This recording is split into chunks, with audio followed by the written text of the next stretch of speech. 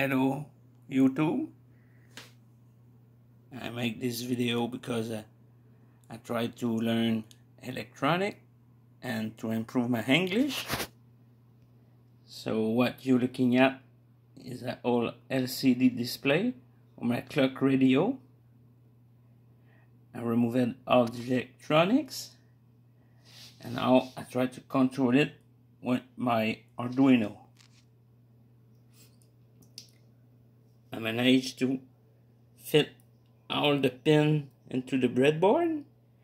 That make it super easy to hook it to the Arduino.